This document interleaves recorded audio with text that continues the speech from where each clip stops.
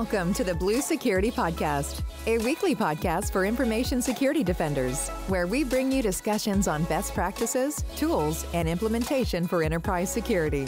Now, here are your hosts for today's show, Andy Jha and Adam Brewer. Welcome to the Blue Security Podcast. I'm Andy, your host. And I'm Adam, your co-host. This week, we have Matthew Ward and Matt Benyo joining us to talk about Mac management. Matt, if you want to give a quick introduction for what your background, what you've been up to, where you work currently, and where our listeners can find you if they need to have additional questions following the show. And then Matthew, you go ahead and follow after that. Sounds great.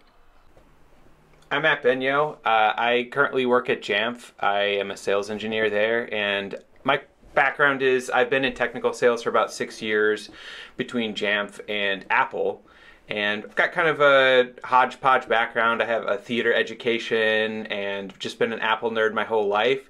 So just finding that, personally for me, it's that crossroads of the liberal arts and technology, trying to kind of live in that space and, make things come off as more human. So give that polish to the nerdy stuff. So that's what I've been doing. I'm not a big social media guy, but I'm Matt Benyo on Twitter and OpenEye Visuals on Instagram. Awesome. My name is Matthew Ward. I started my career in tech with Apple. Over the next decade, I worked in the Fortune 500 in K-12 and higher ed as an operational IT engineer focused on Apple device management specifically. I currently work with Jamf's U.S. federal government customers, helping them find success with Apple. Not really big on the social media, but you can find me on LinkedIn for sure.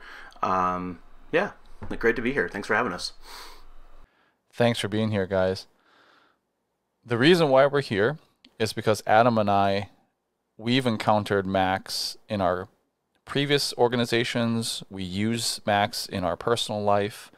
And oftentimes we find at many companies, Macs will come up as a topic that is difficult for IT to manage.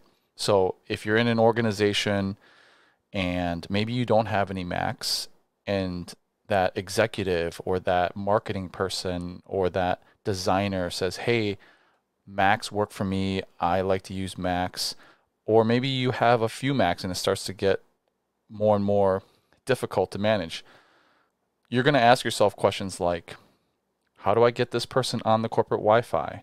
How do I get them access to printers? How do I deploy applications? They're a local administrator on that Mac now, and how do I get them to sign in with some sort of managed identity, right? Active Directory, perhaps, or something else. So those questions creep up, and certainly they can be difficult to answer for anyone who has ever tried to manage a Mac in an enterprise environment. So we're bringing you guys on to try to answer those questions. So when you talk to organizations about this topic, where do you start, and how do you advise them to begin the difficult task of managing Macs? Yeah, it's a good point because I think I like to start from a place of empathy, honestly, because a lot of the people we talk to are not necessarily Apple people. A lot of admins are used to the Windows world. The way I think about it is, if given the choice, IT often goes with Windows because Windows was really designed to be that kind of a platform to be managed, and that was kind of from its inception. Whereas Apple, on the other hand, was really designed for that consumer user experience. We're at the point now where these businesses essentially have to offer that as a competitive advantage. If you don't offer employee choice, you could literally lose new employees off of that type of thing. So when you get that patient zero in marketing or executive that just has to have it their way, you have to find some way to basically get the same types of security controls and ways to deliver resources to the end users that are then using Apple and having their way that isn't going to cause friction, isn't going to then also destroy that user experience that the user was begging for in the first place. So that's really where everything starts. And what happens, and what's been the paradigm, at least, you know, until fairly recently, is that you try to take the things that work in Windows and you try to bolt them on to what's going on Mac. It's kind of an obvious first step. But obviously that has a whole bag of problems in itself. Apple is updating its platform constantly, and really these solutions weren't designed for that sort of thing. So what we try to do is get organizations to recognize what was really that target experience underneath that solution that Windows had. Having a way to have a user securely access their machine and know that they're part of your organization, know that they're securely accessing their resources, know that they're getting Wi-Fi in a way that they don't have to interrupt your lunch break. All those things we can accomplish in ways that are more native to macOS and iOS without having to necessarily try and rely on these other solutions. And Apple has come a very long way in making their platform ready for these types of solutions, and Jamf has become obviously like a leader in this space of providing this exact type of solution. So that's where we kind of wanted to start, is talk about how the main solutions that are out there, obviously we know Jamf the best, start to map these different original goals like identity management and resource delivery in an Apple first type of way. And we thought we might as well start with the identity piece of how this all fits together on the Apple side. Well, as a identity seller at Microsoft, I love starting with identity. We often talk about identity as the new control plane. It's the new security battleground where once you have your identity in place, kind of everything else follows. So I think that's a great place to start. But before we do, wanted to back up just a step. First off, I love the fact that you led with empathy, because Andy and I talk about that a lot on this show. And I'd like to think we're one of the first security podcasts to make that a point throughout, is having empathy for our users, having empathy for our fellow security practitioners, and understanding, to your point, that some of the people you talk to in your work life, they might not have that experience and background you have. So how can you bring them along the journey? You know, I really appreciate that. And then kind of the last point, you were talking about how Apple is really grown up in the enterprise space, and it's not kind of what it once was. And a particular thing I noticed here at Microsoft, where we're trying to get our customers to modernize their Windows management practices, is how much the Apple paradigm that they invented with MDM protocol all the way back in iOS 4 has kind of invaded the industry and has become kind of the new way of doing things. Windows 10 now has a model that's very similar, where you have MDM APIs you can call to manage the OS. It's agentless. It's built in at the operating system level. Things like autopilot, they're all analogous to some of the stuff that Apple really piloted and created first. And so that's interesting that you made the point that, you know, traditionally it was seen as Windows was built for the enterprise, but Windows has been borrowing a lot of ideas from Apple lately. And so I think this is interesting to learn from an organization that, despite some of the dismissiveness of some people in enterprise IT, should get the credit for coming up with some new paradigms for how we manage devices. So yeah, let's start with identity. Tell us about identity on the Mac platform and some of the different nuances compared to, you know, how people traditionally think about that on Windows, where there's a relationship between the identity on device and a directory. What's different on the Mac? What should people know? Yeah, those are some really great points, Adam. Just speaking to the kind of the flipped roles there a little bit, I also kind of find it ironic that some of the Windows-centric organizations are currently still struggling with trying to manage their Apple devices in that Windows-centric model, when if they were switched around and actually focused on deploying it the same way that they could approach Windows now, it actually would have that very close analogous. So, speaking specifically to identity, one of the big pieces of macOS is the idea of binding your Mac to an Active Directory server that is going to traditionally give you access to resources on the enterprise. But that's kind of the first place that starts to become an issue with modern device management, is the idea of network accounts versus local accounts on the Mac. And there's this traditional mentality a little bit in the Windows-centric IT world that when you bind your computer to the domain, that's how you get the fullest control over that computer, and that's how you kind of keep tabs on your organization and provide management capabilities. But unfortunately, that couldn't be farther from the truth for macOS, and it's always kind of been that way. It's certainly true that there's benefits of binding your Mac, but nowadays, not only is there other ways to achieve those benefits in much more seamless ways, the downsides don't need to be there that exist with binding. So for local accounts, that's Apple's recommendation, is to use a local account. So why don't we want to bind to Active Directory? The main reasons for that is, like I was saying, it's unnecessary, because that you can augment those benefits, and then, like I said, we'll get to a little bit more of that later, and that AD does not equal any type of management. In fact, when you bind a Mac to an Active Directory domain, it's a one-way relationship. I always kind of would show our network admins in some of my previous roles, if you look at the actual computer record in Active Directory, it still will have the original OS that the computer was bound with. So if it was on 10.9 and it's now on 10.13, you don't even know that in Active Directory. Yeah, there's still that trust relationship that needs to be maintained, but there's no actual flow of information back and forth between the computer and the directory. So the idea that there's any kind of actual management is just kind of false. So what do you gain from Active Directory? So traditionally, you've got your Kerberos server that can let you access resources like SMB shares and SMB printers, being able to deliver certificates for 802.1x Wi-Fi authentication. The recommendation from Apple is to use local accounts, like I mentioned. In fact, there's a great developer session during WWDC where they speak to that, and we'll put that in the show notes exactly when they mention that. This was the experience when I first encountered Macs in an enterprise at my previous one of my previous companies. We bound our Macs to AD, mm-hmm. and we had to manually install those certificates to authenticate the Wi-Fi.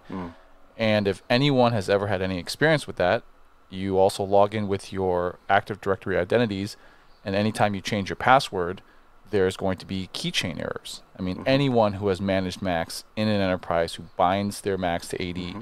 you understand the pain that you go through with those keychain errors. Mm-hmm. And so I think back to the episode that we did with Shannon Fritz about device identity and device management, and they're actually two different things. Where the device lives has really no impact on how it's actually managed sometimes. Like in this case, if you're binding the Mac to AD, the device identity lives within Active Directory, but it doesn't have any true management capabilities, right? You're not able to set any configurations through AD. Like mm-hmm. I can't set the firewall, I can't set the file vault, I can't mm-hmm.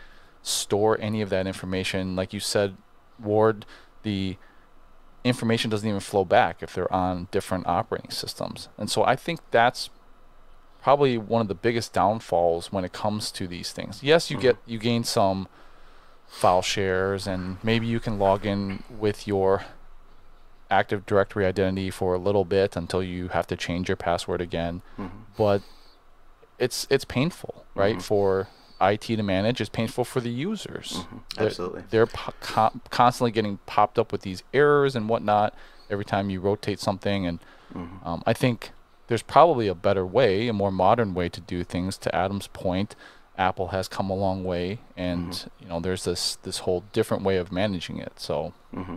Yeah, absolutely. Those are great points. The and going back to the core reason why that even happens is because that network domain controller doesn't have, with the security model of how macOS works with File Vault at DFI level, there is no actual ability within the security stack of macOS for it to change that File Vault password. So you get into a situation where those passwords become out of sync for the local user versus their File Vault password. And like you said, it's such a burden on IT help desk staff, and just the cost that can incur and the user frustration. It can become, quite frankly, a nightmare. So much to, in fact, I can speak from experience a bit from my last role at the University of Wisconsin. So all of our Macs were bound to Active Directory. using mobile accounts. And UW system actually implemented a password policy against some of our better judgment for password rotation. But we had to comply with that, right? So right away, speaking to the reasons that you just mentioned, knowing that was going to be a huge issue, we started looking at ways we could circumvent that process, still get the benefits that the users and researchers and staff were used to accessing. And that landed us on, at that time, a tool called Nomad, which was an open source project that was put together by a couple of former Apple employees that was all about removing the bind, but still being able to deliver some of those, not even some of, all of the functions that or the benefits that you did get in macOS.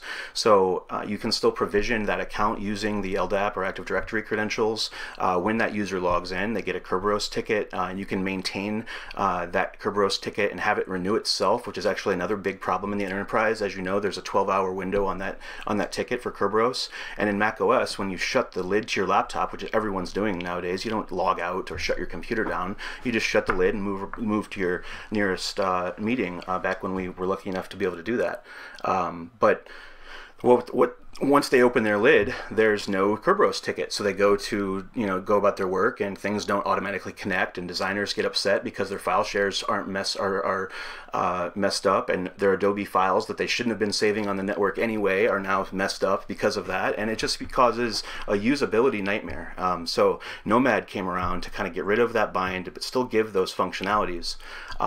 And now Nomad still exists, and it definitely has a use case. If you still are in a very on-premise AD situation and you haven't moved to any kind of a cloud IDP, Nomad is a tool that can give you all of those features. But Apple's actually built in through their new SSO extension functionality. There is built-in Kerberos ticket delivering, password cycling of that account password, and in my realm, this is very important. There's even PKNet smart card support built into that SSO extension. So right from Apple, again, kind of going back to the theme a little bit, they're providing those enterprise tools that you can use right out of the box, and you just use that with a modern management tool through MDM and deliver that to your devices, and the users can even in kind of that more on-premise environment can still have a fairly modern experience. So you just said a lot there. I just wanted to unpack this a little bit, make sure I'm understanding it correctly for our listeners as well. You guys kind of talked through that initially. In the beginning, people bound their Macs to AD, and it was not good. It sounds like it was very fragile. It was a poor user experience, especially with password rotation and all sorts of stuff. And it really didn't deliver a ton of benefits. So the benefit kind of drawback ratio was very skewed in the wrong direction.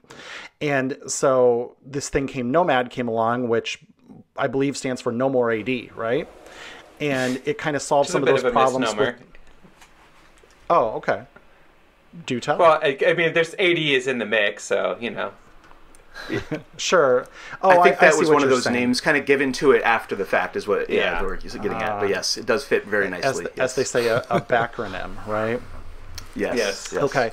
So Nomad came along and it solves some of those pain points by, instead of creating that bind, instead kind of managing that identity and managing particularly Kerberos tickets is really kind of, it sounds like one of its major capabilities, giving you that single sign-on experience to locally protected Windows shares like SMB printers, SMB file shares, et cetera, et cetera. And then you mentioned there's this macOS single sign-on extension. And that's a newer thing. Can that replace the use of Nomad today? Yes, it absolutely can. There's definitely some features in Nomad that give you more abilities that the single sign-on extension can't offer. One of those would be local or multiple user support. So just like with Active Directory, let's go back 10 or 15 years. You sit down at a computer lab or a shared machine, and any user can sit down and authenticate and create their account and log in. You don't have to be pre-provisioned. Nomad gives that kind of an opportunity as well, so that you could have a shared environment in that situation where you couldn't do something like that. There's some other smaller use cases, but Apple actually got rid of their competing product that they used to sell to the enterprise called Enterprise Connect. That was kind of a direct competitor to Nomad, and they kind of folded their hands on that and realized that it was just better to just kind of integrate that into the system, which is what they did with macOS Catalina going forward, and then added the SSO extension, which is, again, going back to this theme of Apple listening to the enterprise users and what their needs are, and actually pivoting and changing how they approach things. So great to see. And that SSO extension has to be delivered through an MDM solution, correct? That's correct. Yep, absolutely. Okay. So I was just going to say, we've kind of established our villain here, right? We've kind of established what not to do. So can one of you guys kind of walk us through, like, okay, so we're starting with identity. We've got some Macs. Where do we start? Like, as far as provisioning, you said we want local accounts. That's Apple's guidance. So where do we start with that? Mm-hmm. Yeah, and also to tie back, I mean, like, when we're looking at, like, when you try to force these other paradigms in, that's where you create this, like, emotional tension between IT staff and the end users. They both kind of hate each other over it because, you know, neither's goals are really being represented. And so it is nice to see that Apple's starting to naturally, natively evolve these fixes and solutions into the platform. So one of these, like, native solutions that have come in is built into the automated device enrollment experience. And we'll get into maybe a little bit of the pieces that are required to make that work. In Windows, this has kind of been borrowed, as I understand it. It was kind of the essentially a copy of this idea with autopilot. But what we're able to do in the automated device enrollment space with an MDM solution like Jamf is to actually use a cloud identity provider. So that, I mean, this is the other thing too, is like binding, not only is that forcing it onto you know, the macOS platform from Windows, but even that on-premises type of setup, that is also going the way of the dinosaur, and is especially accelerated by the fact that none of us are, you know, in an office anymore. So and now that everyone has things like Azure AD, Okta is very popular as well. What Apple has made available is the ability to tie in that cloud identity provider as part of that onboarding experience. So you can literally gate, almost as a security protocol, when that person opens up a Macintosh, they connect to the network, Apple recognizes that serial number as owned by the organization, and it goes and retrieves configurations from Jamf or whoever the MDM server is. And part of that configuration can be authenticating the user from the cloud. So if it's Azure, what we can do then is the user authenticates with their provided credentials, and then we're actually able to then grab those credentials and actually put those in as the local account credentials. So to really kind of eliminate any possibility that someone's going to be a wiseacre and, you know, name themselves Michael Scott or whatever the case is on my, you know, my demo that I do, we can really make sure that we're doing that right out of the box, which is fantastic. Obviously, that's a huge head start, but you know, there are still limitations of that. Things that kind of come to mind for me are, like, obviously once that account gets created, there's no mechanism there to make sure that I'm not going to go and then suddenly update my password in system preferences, and now suddenly I'm back out of sync with what the cloud credentials are. Or on the other hand, maybe I go and I update my cloud credentials that expired in 2 weeks. There's nothing necessarily making sure that those local credentials get updated to that cloud credential as well. Some organizations want to get really aggressive with their security protocols. Maybe they want multi-factor authentication. None of that stuff's quite available yet. So it's still pretty in its infancy for the native stuff, but obviously I'm setting myself up. Like, we have ways that you can also augment these capabilities that are there with some of our Jamf solutions as well. Yeah, so if I'm hearing you right, just kind of summarizing, the provisioning part of it through automated device and deployment, like Apple Business Manager, right? You can get all those benefits and link up with your cloud identity and pull those credentials down and provision it using an MDM solution like Jamf to create that local user and sync those credentials as the local user on that machine once the user gets the machine for the first time. Yeah, essentially, it's kind of a 2-for-1 in the sense that you're both authenticating that the person who's connecting this computer didn't just steal it off of a porch and isn't suddenly getting Adobe and all of your other work resources delivered via MDM. But once you have authenticated and that person authenticates who they are, then automatically Apple is then creating that local account based on those credentials. Right. And then there's no way in that scenario when you're first setting up, if you don't have any other tool sets, it doesn't sync back anytime those credentials change. You're not getting any of those other benefits like MFA. So what if I want that as a security professional? What if I want MFA for when the user logs in, or obviously for user experience, I want those credentials to update when they're updated in my IDP, right? So how does that work? Yeah, so we have enter another fantastic Jamf product that builds on what Apple natively has and augments it a bit. There's this idea of Jamf Connect, and just as the quick history, Jamf Connect originally was Nomad, and we acquired that intellectual property and those people who developed that, and that still exists as open source. But Jamf Connect is the same idea, but then adapted to these new cloud identity providers. So with that, part of that enrollment, when Apple Business Manager determines that this thing is owned by your organization, part of your Jamf configuration would be install the Jamf Connect application as an enrollment package, literally as one of the first orders of business. And then what it's able to do then is it actually skips the native account creation process, and suddenly you're staring at the Jamf Connect user interface, which maybe you're looking at an Azure AD window. So you again are authenticating against Azure AD. Same idea, we're creating that local account, but once you have Jamf Connect in place, a secondary part of Jamf Connect is there's a menu bar application, or essentially an agent that's checking in every 15 minutes to make sure that that local account matches what the cloud identity provider is. And if those get out of sync, it forces the user to remediate. So it's nice because you don't have to do something wonky that Apple is already signaling a yellow light on, like mobile accounts. We're still able to use a local account, but we're having this nice overlay that makes sure that you're still logging in with something that's reasonably up to date with your cloud identity provider. So that same idea where it's like, focus on the end goal, get there in a way that doesn't break the Apple experience. I'm just curious. Does Jamf Connect kind of stand on its own? I know that obviously there's a Jamf Pro, which is your MDM solution, but what if I'm using a different MDM solution like Intune or Mass 360? I mean, can I still get that experience? Great question. Yeah, it is MDM agnostic. You get some extra benefits, types of reporting and things that we can create smart groups on within Jamf Pro. But if you're using, any of our, those I won't personally mention on this podcast, it totally works. You could even install it locally without any MDM whatsoever. It's just a very simple, it's a package and some configuration profiles that then tie to whatever your tenant is, whether it's Okta, Azure, OneLogin.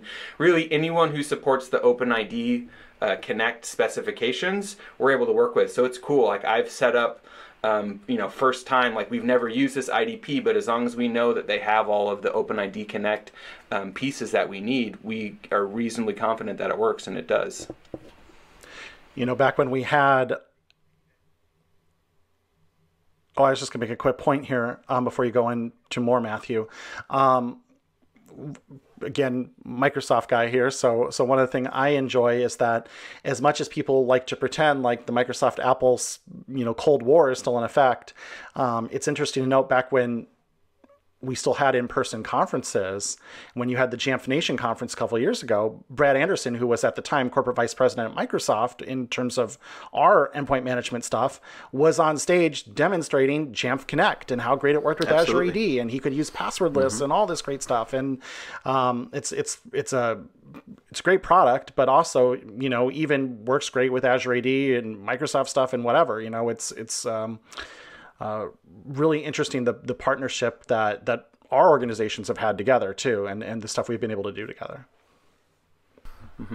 Adam, that was very close to or a great segue into what I was actually going to bring up, is that the benefits that Jamf Connect bring in a more secure environment that might be using something like Azure's conditional access that has, we've got many great integrations in Jamf Pro and with Jamf Connect, but one thing that Jamf Connect adds over the traditional macOS base offerings is, say you do want to force network authentication at every login, so that there is no possibility of an unauthorized user to be able to access that machine. That's a possibility with Jamf Connect. If you do want to have MFA policies and enforce that at the login, that's definitely a great feature for Jamf Connect login. Going to the conditional access piece of that, you can start to use that mentality of you've got an authorized trusted user that is going to be accessing your resources and your machine, and you've got an managed and secured Mac that is either managed in a tool like Jamf Pro or Intune or what have you, and you can very, very nicely kind of tie that whole access experience together to ensure that at all times that your users are properly provisioned. One of my favorite features is you can have very specific user groups for controlling access to the machine, the local account level. So are they going to be a standard account, or are they going to be an administrator account? And that can dynamically change at every single login as the administrators change that in Azure. So if instantly you want to let a group be an admin because they've got some special projects that they're working on for that week, you can change that in Azure, and once they log out, log back in, now they're an admin. And then, or say, you have an employee that needs to have a walkout event or something like that, you can cut access in Azure to all of the resources across the entire enterprise, not just to Jamf or to their Mac, but we're talking the entire suite, right? And instantly you know that they can't access any of your systems, they can't access their computer, and that can all happen at the push of a button in Azure. So really, really great tie-ins there for the enterprise. And that is why identity is the control plane right there. Absolutely. Perfect example. And so I like Jamf Connect just as a standalone product because it really solves right away that main issue of the user experience, right? Like I remember when I was at the help desk and I'd get people coming in with Macs, and these are usually your executives. Like they're your VPs, the CEO of the company at my was using a Mac, and they were like, well, I'm getting this keychain issue and it's popping up, and I'm using like 2 passwords back, but I'm logging in using the current password and stuff like that, or a hodgepodge of different ones they'd have to remember. And with just Jamf Connect, just standalone, you can get rid of that whole thing and have it sync with a cloud identity. You bring up a really great point there that we haven't touched on, is that one of the key functions of Jamf Connect and Nomad, for that matter, if you are still on premise, is that I mentioned how Active Directory does not have the proper authentication authority to change the file vault password. That's simply not the case with Jamf Connect and Nomad, because it's built into the authorization system of macOS, very natively hooked right into the system. So when you change that password, whether it's externally off the machine, maybe an IT staff has to reset your password, or you change it on another computer like a Windows machine, when you get to your Mac, instantly Jamf Connect or Nomad in that case will pick up that password change and prompt the user to change their password. But in doing so, there's actually 3 instances of that password in macOS. There's your login password that you type to log in, there's the login keychain password, and then there's the file vault password. Now all 3 of those passwords should match and be the same password in a functional state. But what happens, like we've talked about, is they get out of sync and it causes a nightmare. But Jamf Connect and Nomad specifically are able to change all 3 of those passwords every time that password cycles, and the end user experience, which is always the end goal, is so seamless that they don't even realize that anything's really happening, and that's always the goal. So that's the nightmare, right? Because like if you actually start encrypting your Macs, which is what we want to do, right? We want to turn on file vault. Well, and all current Macs, from about 3 years forward, are all encrypted by default. So right, and if you start doing that, and then your passwords get out of sync, and then you can't unlock your file vault, I mean, that's the nightmare. right? Or you have to destroy your login keychain and lose all of your saved credentials and certificates. And it's just I mean, coming from an IT operational support for the last decade, I wish I had $1 for every time I heard about these issues we're talking about, because I would be, you know, a wealthier man. So, you know, full disclosure, you know, our company right now uses Jamf, and I've deployed Jamf at a different company as well, and we also use Jamf Connect. And one of the things that is kind of a quirk, and as you talk about this, with the different places where your password is stored, when you start up your Mac from a cold boot, if you're using Jamf Connect, that first password that you're entering in is actually unlocking the encryption on the hard drive. That's so correct. that looks a little bit different. The login screen looks a little bit different, but the password, because of Jamf Connect, syncs seamlessly. And can pass you right into the login experience. If you aren't forcing MFA or network authentication, you can just type that one password at EFI unlock, and then you're now at your desktop, and you don't realize that you just passed through about 3 levels of security, and it's beautiful. Yeah, it's a great experience. And then, you know, if you're locking your computer, you know, just walking away and you lock the screen, that Jamf Connect screen can be customized, and it looks a little bit different than the cold boot where you're actually unlocking the firewall. But again, that nice experience of having the same password across the board. When you change your password in the IDP, Jamf Connect picks that up and says, oh, hey, we saw that your password in your IDP does not match the local password that is stored. Please update it. And absolutely, you update it and it's good to go. So yeah, that has been a great management tool for our service desk. Awesome. It's great to hear. Yeah, one thing I really like is that to maintain this theme of just kind of preserving the Apple user experience, I know when we talk about this, one thing that people who are invested in the Apple experience always ask about is things like Touch ID, which is obviously a killer feature. And so what's cool is with Jamf Connect, as long as you're not doing a full log out, so if I'm just locking my screen or closing my laptop to go to the bathroom or wherever, like it doesn't interfere with that unless I'm doing a full log out or restarting my machine, so I can still get back in with my fingerprint, which really are the same rules that Touch ID conform to anyway. Hey, when are you guys getting Face ID on the Mac? I know, it's got to be soon. Well, you'd have to ask Apple that one. I know. I'm giving you guys a it's hard funny. time. I was just telling Benyo.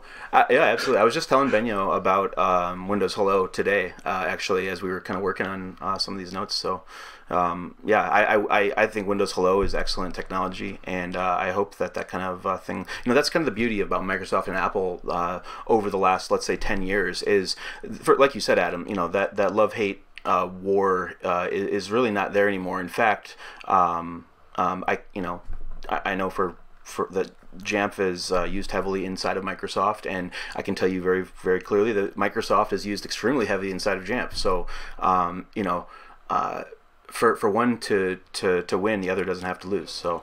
The Cold War is long since over. I'm using my Mac as a daily driver at Microsoft. So day to day, right now, I come and sit on my Mac. I use Teams. I use Outlook. I use Edge browser. So I can be like all Microsoft software, but running on the Mac, and then I can iMessage people during the workday, which is super nice. And I'll tell you what, that's a heck of a statement coming from an award-winning Microsoft solution seller.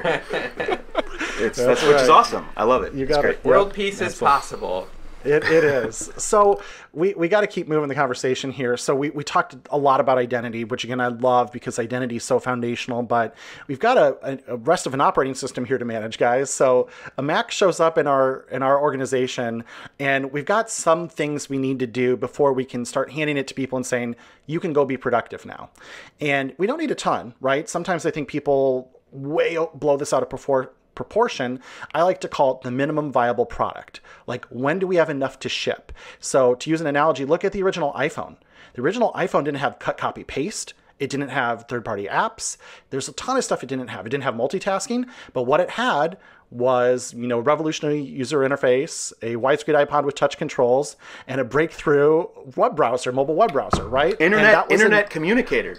I know, but people might not get the Jobs reference there. But in all seriousness, like, everyone complained about all it didn't do, but it did enough to be worthwhile to ship.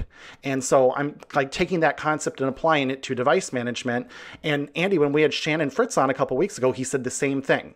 for modern Windows management was you don't need everything to get started. You just need a couple of things. So we're going to manage a Mac. We want to get Wi-Fi. We want to get maybe any other certs we need. We want to get the minimum set of apps we need to get running. We want to have our identity squared away. We want to have basic security configuration. Okay, how do we do that? Yeah, that is Matthew? excellent. Yeah, absolutely. That is an absolutely excellent question, because all too often, especially when you're unknown to this kind of this sphere of managing devices, a lot of IT admins have the tendency to try to configure all the things and do everything that's possible and try to layer all of this complexity, and sometimes that can produce the wrong results. So I would start, very high performance or importance. We mention this, I would say probably daily on our calls with our prospective customers or customers, is that if you were going to be serious about managing an Apple device in any kind of business, enterprise, educational environment, essentially where you own the devices and you've got users who are using them. I don't care if you've got 10 users or if you've got 10,000. You start with Apple Business Manager, and Apple Business Manager is a free program that Apple facilitates that's really quite simple at its core. The main point of Apple Business Manager is to provide a known chain of ownership for that device for its entire life cycle. That's the main core benefit, is that you purchase that device through either Apple directly or through a reseller, CW Insight, whoever it may be, and when that purchase happens, and this is the same for iOS devices, just to be clear, that gets put into your Apple Business Manager instance, and then from there you tie that to your MDM solution, like Jamf Pro or Intune, through a token. And instantly, by setting up the configurations ahead of time in your MDM solution, the out-of-box experience for the user looks something that is extremely native and just works. And not to be cliche, but it's as simple as unboxing that Mac from the shrink wrap, booting it up, and joining it to the network in some way. So if you're at home or you're at your shared co-location spot, you're probably just going to have regular WPA2 Wi-Fi. Maybe you've got Ethernet, and as soon as that hits Apple servers, it sees it's a part of your organization, talks to your MDM server, delivers those configuration instructions down to the machine, and now starts enrolling into your MDM solution. And what I just described happens in about 3 seconds flat. And you can control what the user sees at that enrollment portion, and they can be at their desktop using their computer, and most importantly, getting to work with minimal effort, minutes. So starting with Apple Business Manager with an MDM solution is definitely crucial. From there, there's really just a few things, like you mentioned, that's minimum viable product. You've got joining Wi-Fi. So if it's as simple as if you just have regular WPA networks, you don't really need to manage that. Your users just can connect with the password if it's a pre-shared key, but you could deliver that pre-shared key from an MDM solution. But more standard, if you're on a network, at an actual business, they're going to have some type of an 802.1x enterprise level network where there's a Radius server going back to the on-premise Active Directory that probably is still in the mix somewhere, and so you can just deploy that network out with some basic trust settings and allow your user to just type their username and password and authenticate, and that's very standard and happens very frequently. But if you want to take it even further, you can integrate a tool like Jamf with your Active Directory internal server to deliver certificates for those users to automatically join your Wi-Fi. So the moment they get to the desktop in macOS, they're already on the network, logged in as your user. So if you're using any kind of you can see on the network through your firewall who's actually making those connections. So it's not just a transparent connection. And then the last piece would be configuration security controls of that machine. So I like to call that configuration state management. And for our Windows admins or security professionals out there, it's very akin to the idea of group policy in the Windows world, where you are setting a configuration. You're setting what the settings should be on that Mac, and it's locked in state. And even if you're an administrator, you can't change those settings.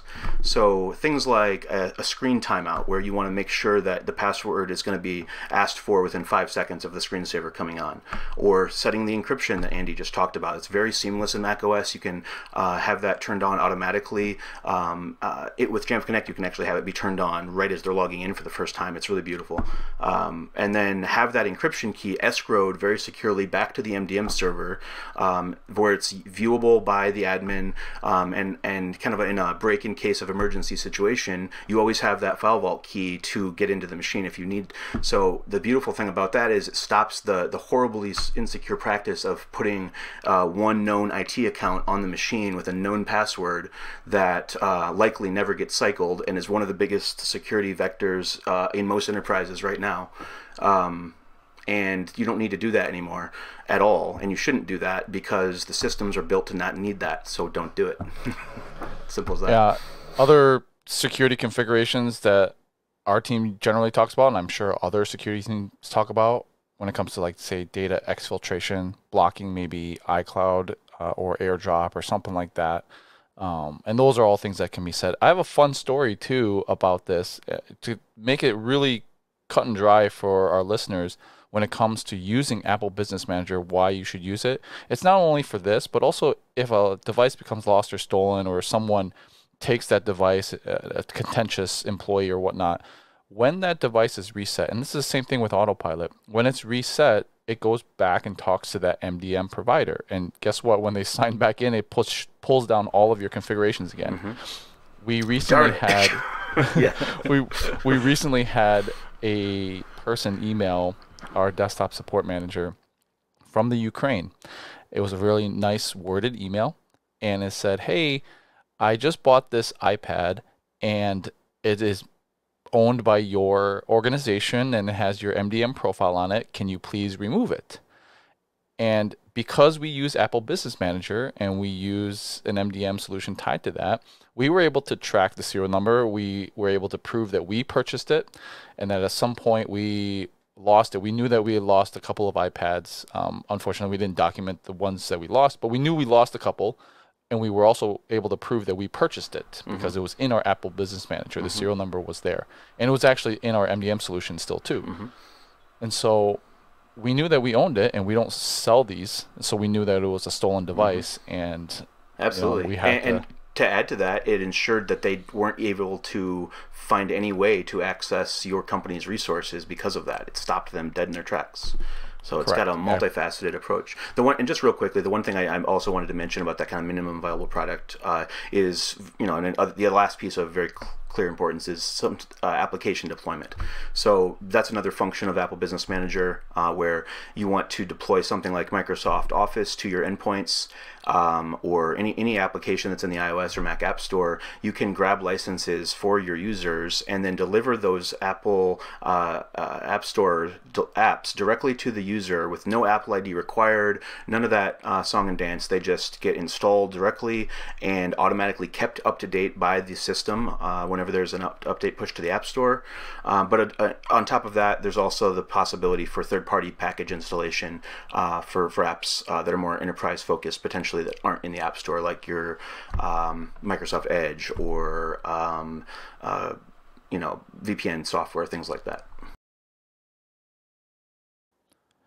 So one of the things when we were pre-calling this whole podcast was we started talking about security on Macs, and I'm actually pretty interested to hear about how you guys recommend to potential Mac users and customers how to actually deploy and protect from an endpoint security standpoint these Macs in their enterprise. Mm-hmm. Yeah, kind of keeping on theme with everything we've been talking about. It's that same thing where there are plenty of Windows-centric ways that we can try and map existing solutions onto the macOS platform, but increasingly those types of solutions are having the same types of headaches that we've been addressing this whole time. So not to name names or anything like that, but a lot of these existing, if I'm being rude, legacy type providers that are offering cross-platform macOS security solutions end up in situations where they start competing with a lot of the native security pieces that are on the Mac. And so you end up having this situation where, you know, maybe Apple has already boosted the security natively of the operating system, but you're not entitled to those features because, ironically, your security platform is holding you back because they haven't figured out how to, again, port over their solution to the latest version of macOS or an M1 chip and all those types of things. And so the types of things that are natively part of macOS that you're missing out on or not necessarily being up to date with are things like XProtect. So like you've got native malware signature-based detection that's part of the operating system. There's the malware removal tool as part of that. So there's actually even things like system scans that are going on natively in the operating system where it's like you don't necessarily need an additional solution that's doing those types of things, and a lot of those things have been relying on things like kernel extensions. And so again, you know, Apple has made it very clear that they're trying to shut that stuff down. They're not, you know, looking to have kernel extensions because that in itself, as they see it, is in itself a security vulnerability. It's going to cause system instability, things like that. Are you guys pretty familiar with the native security features that are part of macOS? Obviously, stuff like the T2 chip, you know, file vault, secure boot, that kind of stuff. I think you should still walk through it at a high level. Sure. You know, just assume our audience doesn't know. I mean, like we talked about file vault throughout the conversation. File vault equals BitLocker. You know, like stuff like that. So you know, give us those sort of things. If you know, just for somebody who's not aware. I mean, Andy and I think are, but I mean, we mentioned we're daily driving Macs. Yeah. So to us, it's not this moon platform, but I think to some of our listeners, it is still a thing they have really kept at arm's length. So it's a good review of what some of this stuff is. Yeah.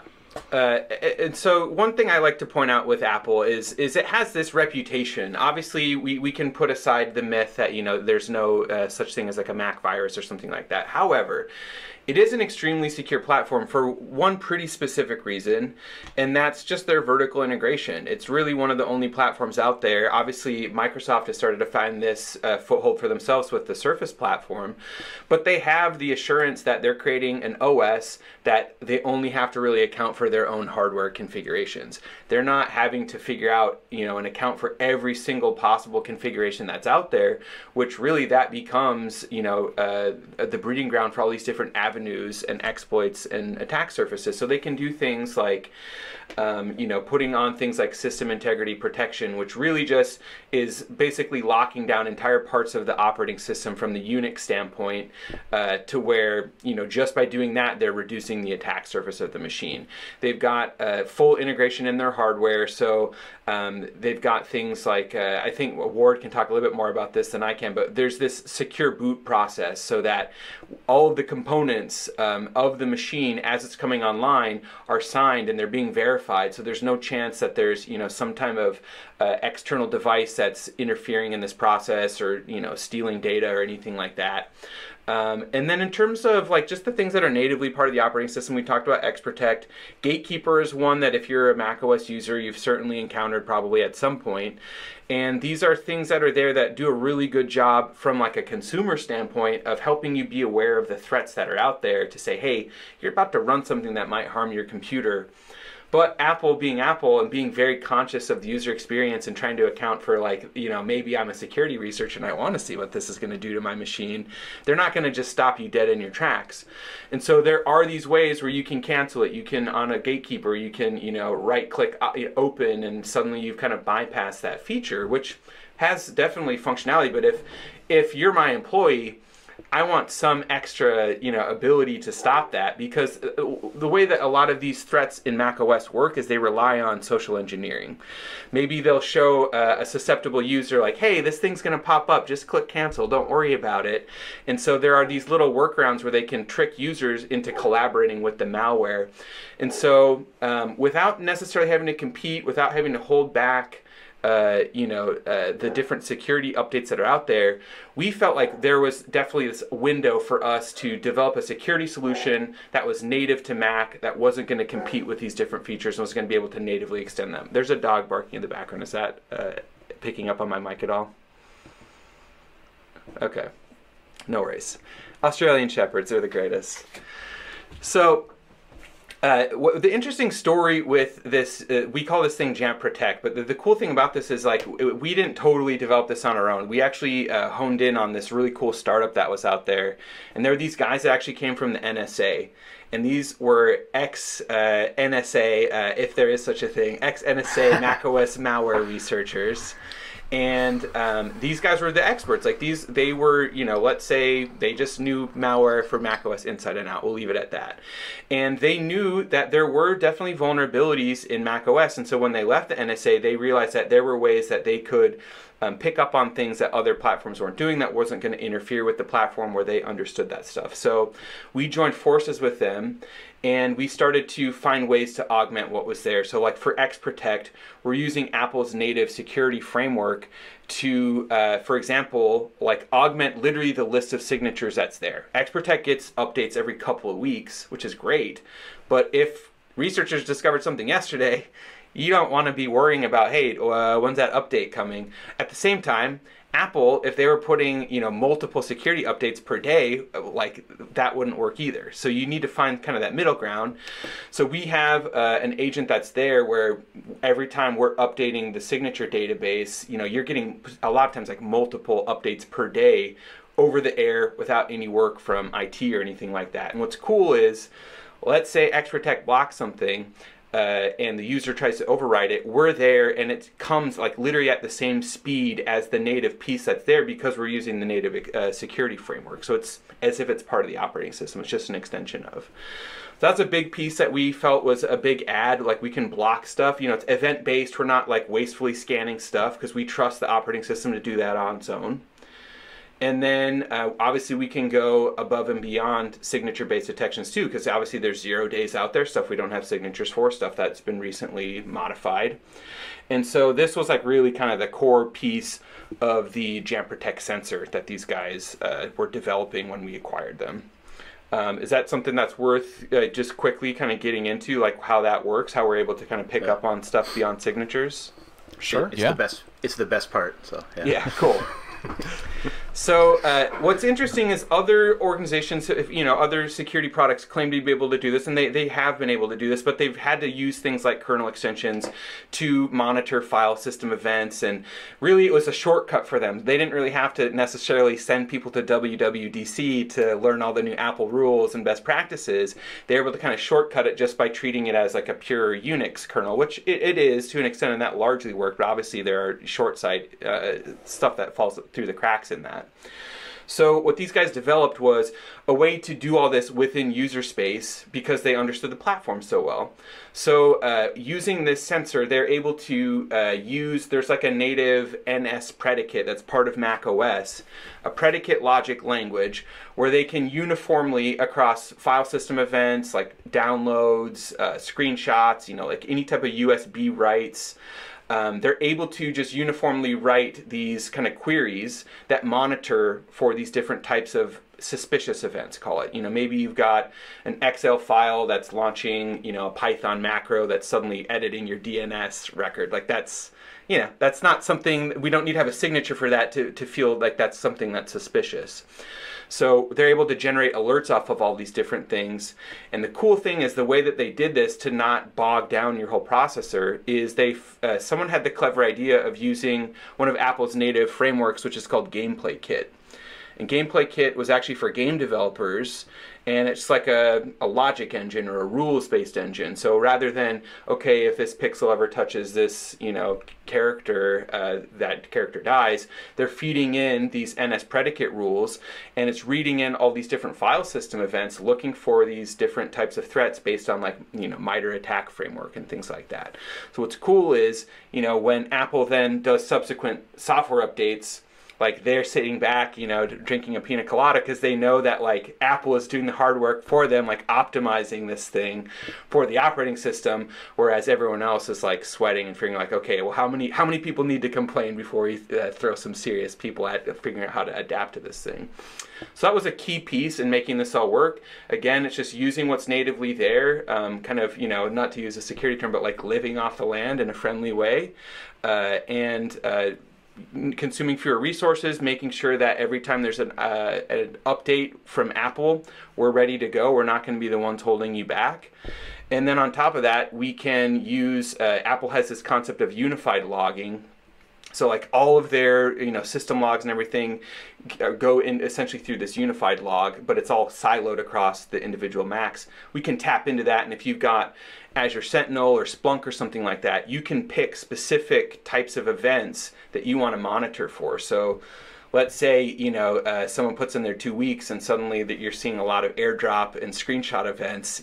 Suddenly you have some forensic record of this to maybe build a case, or maybe use Jamf to automatically have that kick off an EFI lock on that machine or something. So yeah, to add to that, one of my favorite features of what everything Matt just went through is that unified logging support that can be filtered into a SIM.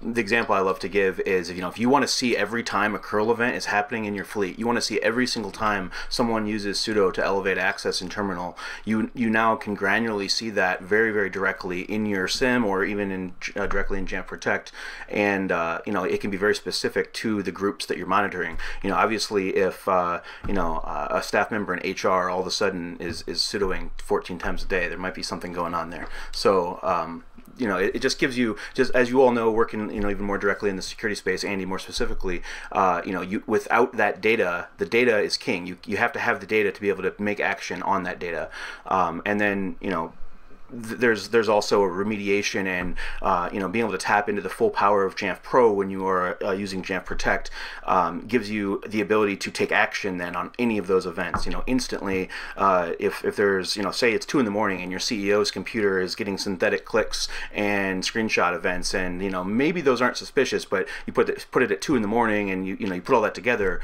and if it meets the right conditions, instantly tell Jamf Protect to send a configuration profile that air gaps the computer, MDM locks it, and he's got to call someone to fix it. And while that might be an annoying situation for the CEO, you all can tell me very well how much an event like that can cost. So it really ends up being a holistic solution that has worked very well for our customers so far. So it's interesting, so much of kind of what you talked about there, Benyo, sounds similar to a lot of the conversations I have around Microsoft Defender ATP on Windows 10, which is part of the operating system, uses all of the native controls and APIs as much as possible. And one benefit we often talk about is that it doesn't hold people back from updating, because on the macOS updates ship annually, so it's very important to stay up to date on your macOS updates. On Windows 10, they ship semi-annually, so also very important to stay up to date. And it's just interesting hearing that conversation and hearing some of the key themes resonate again. The parallels are really, really interesting, but I do appreciate, absolutely, the Mac is fundamentally a very secure platform, and anybody who's worked with it for any length of time would agree with that. But certainly there's an opportunity here for somebody to come in and be that Mac native tool and take advantage of the platform from the beginning.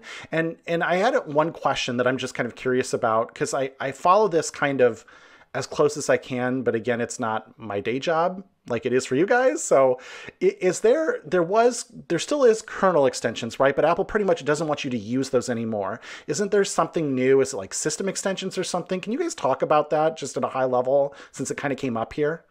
I know it's not completely related, but I'm just curious.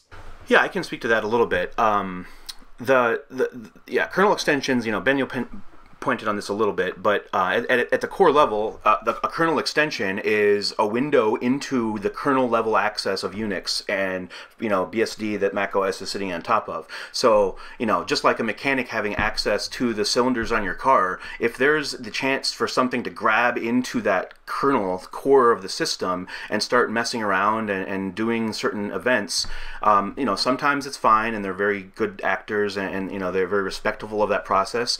But this is a system that has just been ripe for exploitation because of the direct, right to the metal means of it.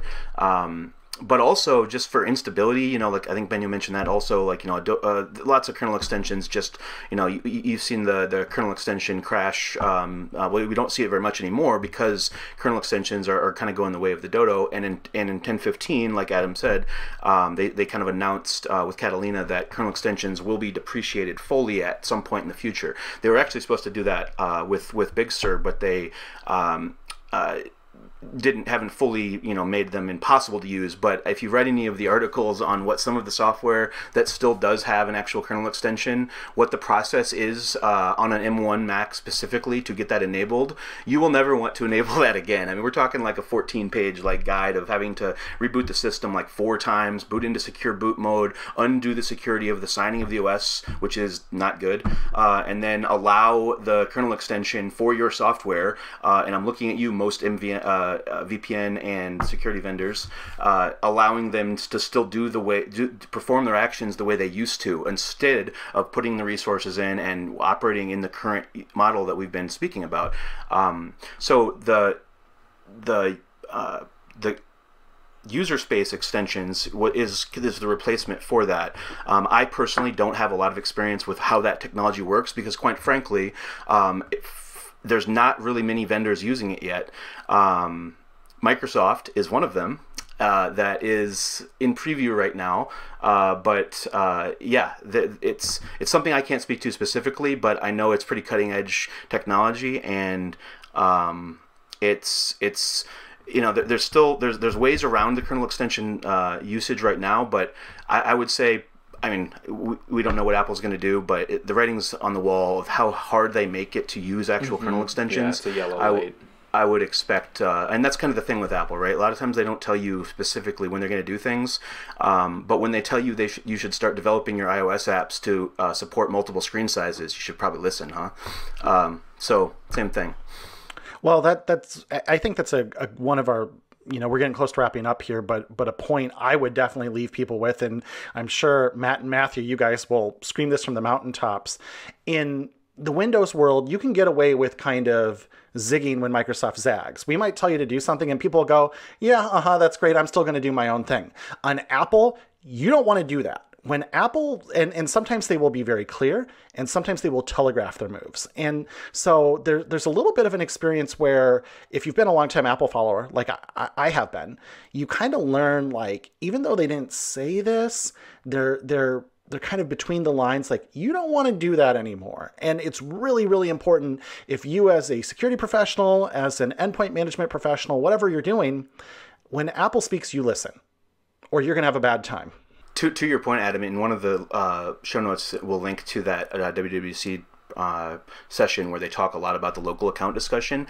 In that discussion, they very specifically, Mike Boylan, he's an excellent CE at Apple, very specifically talks that mobile accounts and binding does still exist for some very specific use cases, but Apple recommends local accounts, and he very specifically uses the phrases, and we have not depreciated that functionality yet, but blah blah blah blah. And I mean, if you can't read that as a professional and actually take action on what is coming with that, you maybe are in the wrong profession. So I think it's very smart to just listen to what the vendors are saying. I'm sure Microsoft would love if their customers would listen to your guidance. So and it's been great to see Microsoft put that carrot out in front a little bit, making the modern solution so much of a better experience that it's kind of obvious. It's like, you really want to be using Configuration Manager and Active Directory? Come on, no, you don't. You just don't. It's all you know. So the opportunity's there, and I think Microsoft and Apple are together leading the way on that front. So my final point here is I really like, Benyo, how you so eloquently wrapped up the endpoint paradigm, where a lot of times a new update comes out and you can't update because your endpoint solution is not compatible with the next version. And so and then I've also talked about on the show where a lot of these endpoint vendors are tying in so heavily into the operating systems that it's almost like they're man-in-the-middling your own system. And in light of all of the supply chain attacks that we've had recently, if your endpoint solution becomes compromised, they have all these escalated privileges into the system. And in fact, there's been examples where vendors, endpoint solution vendors, have actually used an exploit to accomplish what they're trying to do. And then Microsoft comes along and updates that exploit, and all of a sudden your endpoint solution breaks, right? And so I really like how what you're talking about here is you're natively trying to do as much as you can within the Apple API and what they provide you, because you're not really trying to break the system and gain extra insight. Instead, you're trying to work around the system and work with Apple so that when it updates, it doesn't break anything. So you're not creating really additional like attack surface. You know, you're not normally endpoint protection platforms, they are additional attack surface. They're extremely attractive because they have all these escalated privileges. And when you kind of live within the confines of where they want you, you have not added all these additional holes and backdoors into macOS, which is a good place to be. Where I've suspected in the past when, you know, let's go back 8 years ago when there was probably a very limited amount of malware on the macOS platform. It's grown over time. What did some of those vendors do? What did some of those antivirus platforms do? I think they almost potentially caused more security gap than they covered. So, you know, that's different today. That calculus is different, but especially when you're providing all this protective benefit without some of the drawback.